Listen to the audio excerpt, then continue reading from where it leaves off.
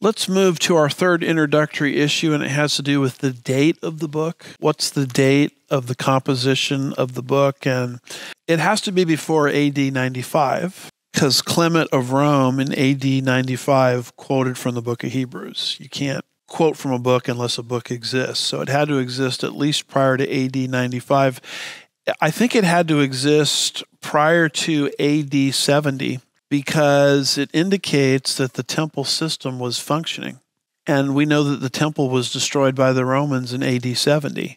And there's a tremendous temptation by the audience to return to the temple ritual, animal sacrificial system, a temptation that's impossible if Rome had already destroyed that system. So as you go through the book, it seems to refer to the temple system and the Aaronic system and the sacrificial system still functioning.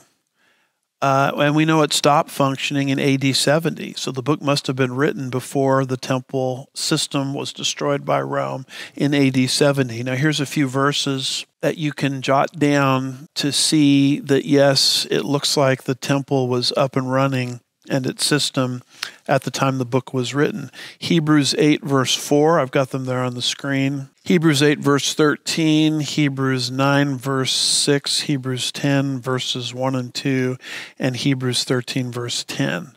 All scriptures indicating that the temple system was functioning, which means that the book was written before that temple was destroyed in AD 70.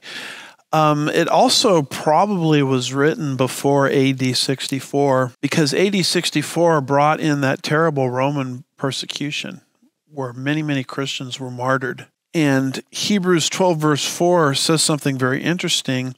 It says, "You have not resisted to the point of shedding blood in your striving against sin." Well, I'm here to tell you that when the Neronian persecution happened, there was plenty of shedding of blood. And this indicates that members of the audience had not yet had their blood shed. So it seems like it was written before the Neronian persecution began, and most date that persecution around AD 64, which pushes the date even earlier.